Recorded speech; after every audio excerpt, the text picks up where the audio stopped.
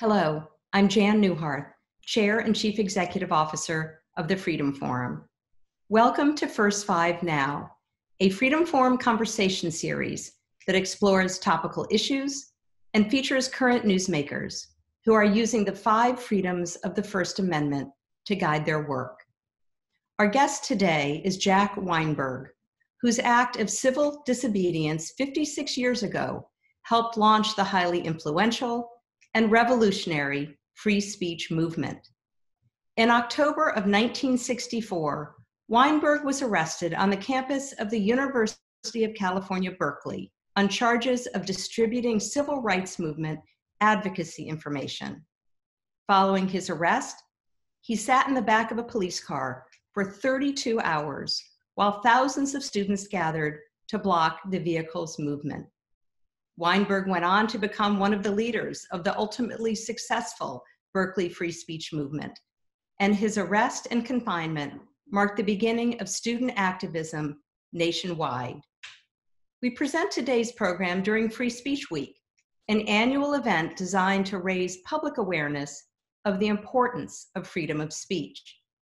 If you're interested in learning more, visit us online at freedomforum.org/speech to explore this valuable freedom that allows Americans to express themselves freely.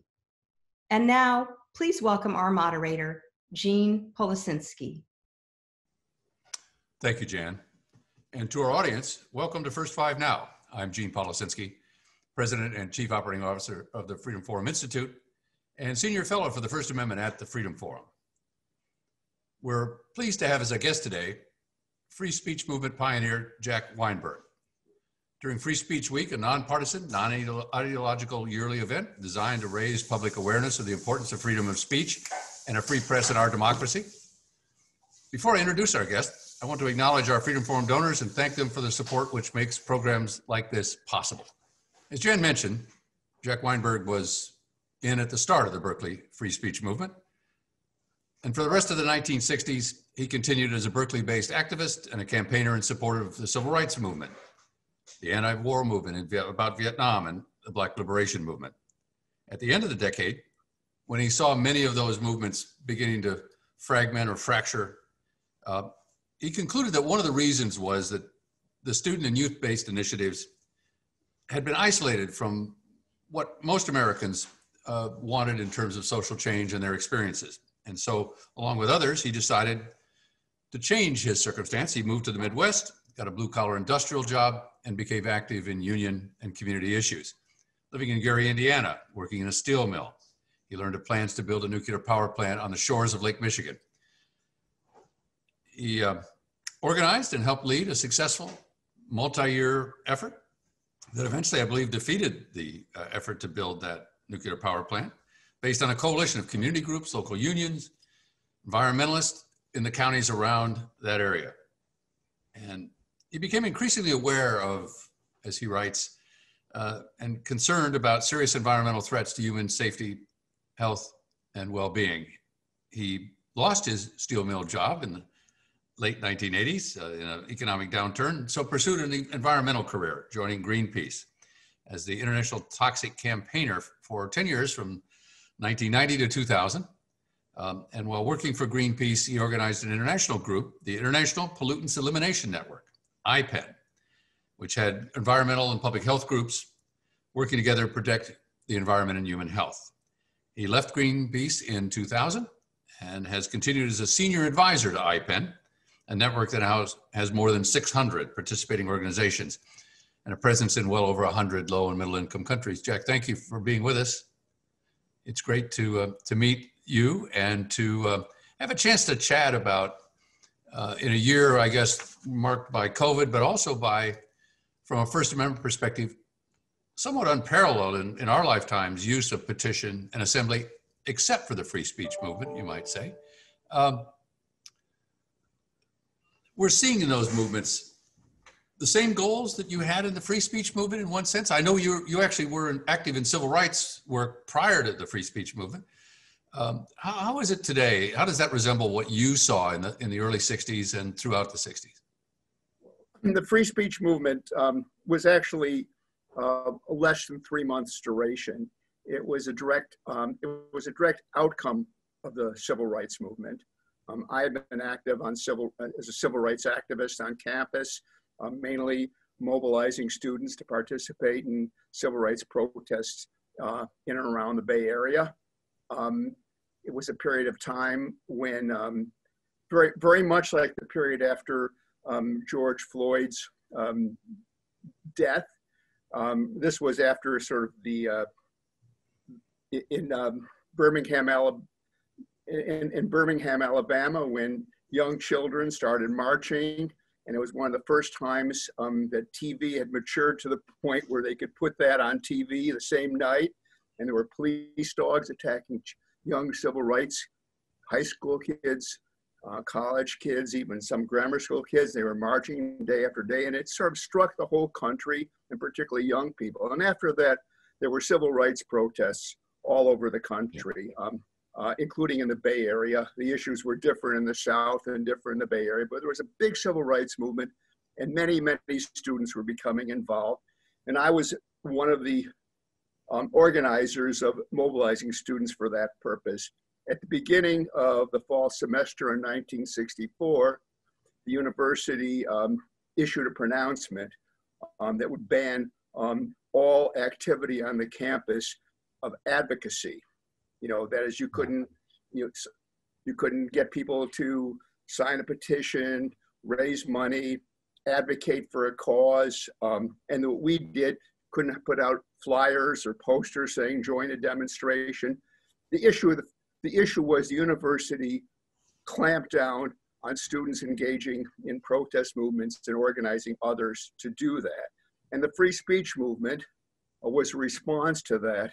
And it was led initially by the civil rights activists who felt that they were under attack and were outraged at the University of California at Berkeley, a supposed institution of enlightenment, had come down on the wrong side of the issue of the day.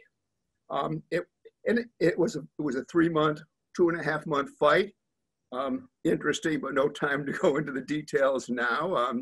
One of the most exciting campaigns of my long life that I've ever engaged in. And in the end, it was a complete victory. Students won by the end, it concluded with 800 students being arrested in a sit-down in the university administration building. Nothing like that had ever happened on a university campus in the United States before. And then a strike in which the majority of the student body of 20,000 people, most of them withdrew from classes. Some professors held their classes outside of the campus to continue.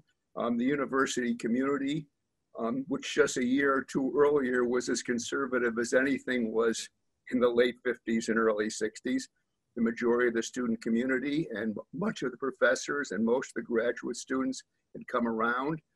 And eventually the faculty told the administration, the students are right and you're wrong and you've got to give in. And they did, and we won a great victory.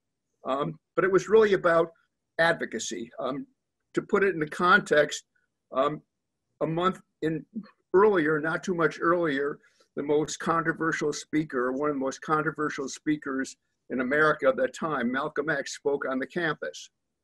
So controversial speech, if it was properly, organized and all the approvals were made and so forth, could still happen. What they didn't want was students engaged or anybody on the campus engaged in advocacy. That's what the free speech movement is about. And its implications were much more than it affected much more than the Berkeley campus. Jack, do you think that the country has the same, what seemed to be a ultimate respect for what we would call in our business petition and assembly? You talk about advocacy. Does the country have that same respect today? Is it gone forward or gone backward from those years where you won the victory in support of speech and petition and assembly? I mean, in the 50s and early 60s, people were afraid to sign a petition because they might not be able to get a job. Professors were required to sign loyalty oaths if they had not been members of any subversive organizations. If they didn't sign those loyalty oaths, they were fired. And it turned out the ones who were members of those organizations signed the oaths, and the civil libertarians who refused to sign the oaths were the ones who got fired. But civil liberties had very little respect in the late 50s and early 60s. And the free speech movement was really a reassertion of traditional rights that had been lost in the Cold War atmosphere. And we wanted at Berkeley, and other campuses soon followed suit. They didn't want to tangle with their students in the same way. We got a lot of support. Only a few months afterwards, as the Vietnam War started heating up, the very first anti-Vietnam War activity, major activity on Berkeley campus, not the first, but the biggest, 25,000 people came out to a two-day teach-in on the Vietnam War that was advocating opposition. Would not have been possible beforehand. Suddenly, the whole campus, it set the stage for that. If I read history right, during most wars, people who oppose the war go to jail. That happened during almost every war up to that point. The atmosphere that free speech movement helped created space that authorities were less anxious, not that they didn't suppress anti-war activists, but they were much more careful than they had been before because of an example that could get out of hand and that could become the problem. I mean, the university tried to intervene to stop the students from engaging in the civil rights movement, and then suddenly they became the target themselves. So that was basically what happened. So it had a profound impact way beyond anything that we thought it would happen. I mean, I was pretty narrow-minded. My worldview didn't go very far beyond the circles in which I traveled, but it had a profound national impact that we couldn't have imagined. Well, you traveled in, I think by most people's estimations, pretty wide circles in terms of, first, the civil rights movement traveling through the South, as I understand it, the voting rights effort, back to Berkeley, the free speech movement. Fast forward to today, we have Black Lives Matter on one side, and obviously the protests around any number of the killings of Black men by police. But we also have, on the other side, the anti-COVID-19 restriction demonstrations. You know, I think we can make the point that Americans take to the street when they want the government to hear them.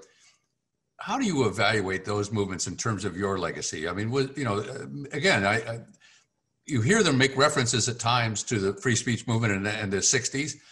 Are they an outgrowth of the kind of activism and advocacy that you helped start? Well, I mean, I always chuckle when I hear all kinds of politicians, including conservative politicians, talking about how this is what America is all about. Because when I started out, advocacy, petitioning, protesting, I mean, when I walked on civil rights picket lines before the free speech movement, people spit at me and called me names. It was not, and you were called a communist for just walking nonviolently supporting, a fair housing or fair employment opportunities. Those 10 years after the McCarthy period. I mean, we're just a decade from the McCarthy period. Yeah, I mean, the early 60s was still part of the 50s. And so, and so people were afraid. I mean, it was young people who hadn't gone through that, who couldn't understand why people were afraid.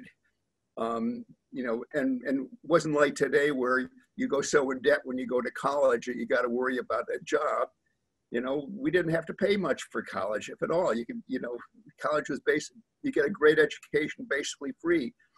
And so we weren't worried about our futures and our job prospects in the way our earlier people who'd been through repression, been through the Depression were, and we did it. But so in that period, the right to protest, the right to petition was not considered the American way. That was considered subversive and dangerous. That's why they try to stop it. Today, everybody Today protest is part of America in a way it wasn't then. And that's got good and bad aspects. I mean, on the one hand, sometimes, for me, throughout my whole career as an activist, which I've been up to the present, everything you do, you engage in a protest or you petition or what, that's a tool to achieve an outcome. And you have to see the relationship between the thing you're doing and the outcome you're trying to achieve. Sometimes you get into cultures where signing a petition is just the way you express yourself, or joining a protest is the way you express yourself. And the whole notion of how that relates to the objective that you ostensibly are trying to achieve gets lost. And so that's one thing that I would say is, if you're going to use these rights, use them for a purpose and understand what are the tactics and what are the strategies and how what you're doing actually can contribute to what you're trying to achieve. In terms of the people who are protesting masks, we didn't protest with guns. And many of the people were using the masks as a excuse to be able to sort of surface and recruit for these militia type movements, which are incipient efforts to say the government is illegitimate and we need to be armed to be able to protect ourselves from this overarching government. I was very much, and still am, a proponent of nonviolence when you're involved in protests and demonstrations. And there was in the 60s a big debate: is this a philosophy? Is this a tactic? Right. And there were those who said it's just a tactic. Those who said, no, it's a philosophy. You can never. And I've reflected on that a lot, and I've concluded it was neither a philosophy nor a tactic. It was a strategy. It was more than a tactic. It wasn't just you do it when it's useful. It was a whole notion. It was a whole strategic idea about how you achieve change in society in ways where you don't create ruptures that are more troublesome than the problem you're trying to solve, or create new problems that make the problem you're trying to solve worse, or invite violence against you by forces much greater than you. So it's not just it's a strategy of how you bring about how ordinary people can mobilize themselves and bring about change in society. And I find the preoccupation with weapons, with violence for the sake of violence, and I even saw that in the later 60s. Sure. in the Bay Area, where I started meeting people who moved to Berkeley not because it was a center of protest, not because they believed in the causes we were protesting, but they really had a hunger to join in protests that they thought might turn violent. They wanted to fight in the streets. And it didn't matter to them that much whether it was for a left-wing cause or a right-wing cause or a good cause or a bad cause. It was the excitement of the fight that attracted them. And so the nonviolent thing, not as a tactic and it's not a philosophy of life. It's not that I believe all wars necessarily are bad per se. Not that I believe that you don't have a right to defend your family. But when you're engaged in public action in a society that has at least some semblance of rights, then you engage in a nonviolent way is, I believe, the most effective strategy to follow to actually achieve the goals you want to achieve and not create problems that are worse than what you anticipated. Jack, let me ask you a question about, you touched on the future of speech and the current and future of speech. Let me ask you a question about students today. You know, in our polling, which we do, and in the movements around a lot of student activism or voices on campus today, a lot of polling shows that students want to be protected as much from hearing something they don't like as being able to speak. And it's become sort of a shield, as they say, instead of a sword to advance a cause. Do you have a sense of that? You're obviously still an activist, and Can you understand that emotion where people want trigger warnings, where they want to have safe spaces? That seems to be a characteristic of a number of students today, anyway. Yeah, I'm not. I mean, I'm pretty far distant from students today. I'm 80 years old, and my activism for the last 25 years has been mainly with organizations in Africa and Asia, Latin America, former Soviet Union. You know, people in countries where they're really struggling for basic rights, and so I don't feel I have a lot of expertise on what students think today. I do think, though, that there are some difficult lines to be drawn. I remember traveling on the West Coast right about the time that there were some, I forgot his name now, but one of those right-wing provocateurs that was setting up to speak on campus for the sole purpose of being stopped. Yeah. And so that there are certainly a whole effort, not by people who believe in free speech, not by people who defend free speech. In my day, it was the conservatives. It was the editor of the Oakland Tribune, who was the chairman of the California Republican Party and the head of the Goldwater campaign in California, who was the one who pushed the university to crack down on the civil rights. So in my day, it was definitely the conservatives who were the main enemy of free speech. Now conservatives wrap themselves in free speech, and frankly, I believe it's just a tactic. I think maybe some of them believe in free speech, but I think a lot of them use it as a sword and as a weapon, without any belief that they would actually defend it if they could suppress it to their advantage.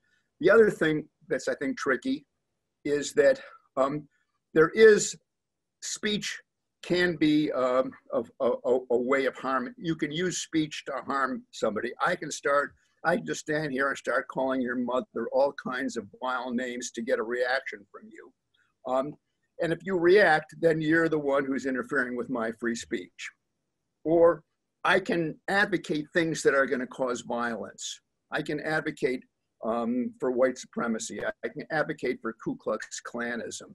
I can do things that are going beyond protected speech in my mind, and much more in the line of not quite yelling fire in a movie theater, but it can be more like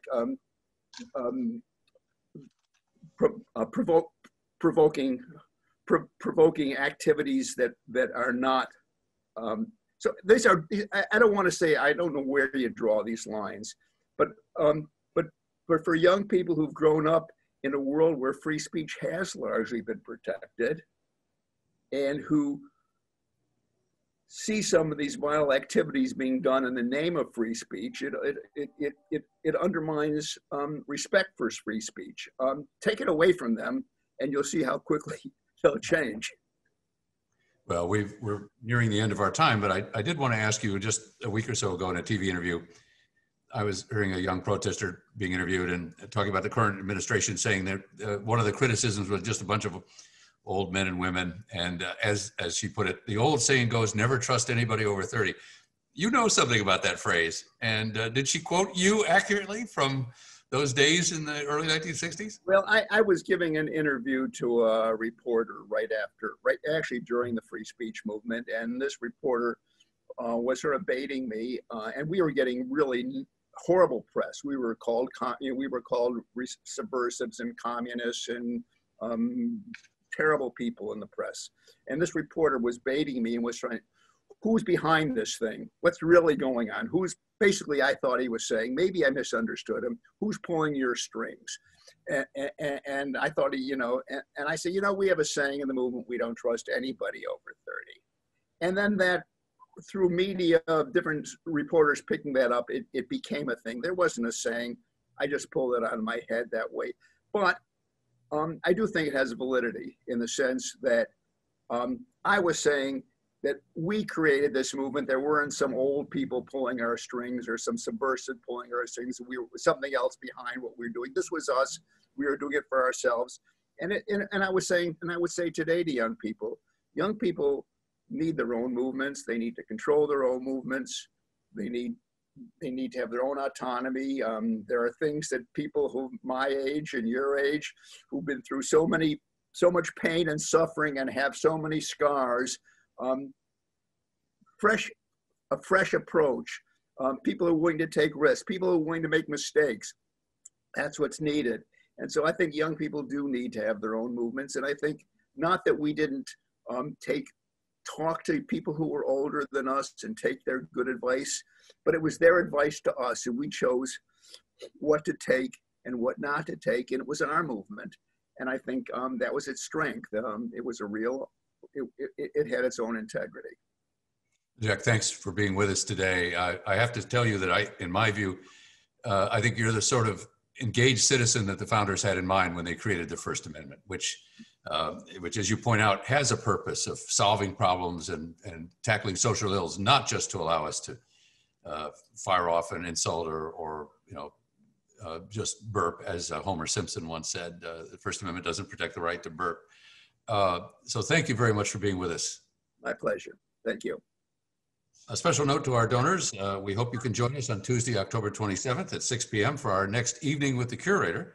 We'll take you on a virtual tour of Women Win the Vote, an exhibit currently on display at the Ronald Reagan National Airport and Dulles National Airport, marking the 100th anniversary of the ratification of the 19th Amendment, which of course gave women the right to vote. To learn more about how to attend and support our work, contact the development team at development@freedomforum.org. Thanks again for joining us. I'm Gene Policinski. Our guest has been Jack Weinberg, one of the founders of the free speech movement and a lifelong activist.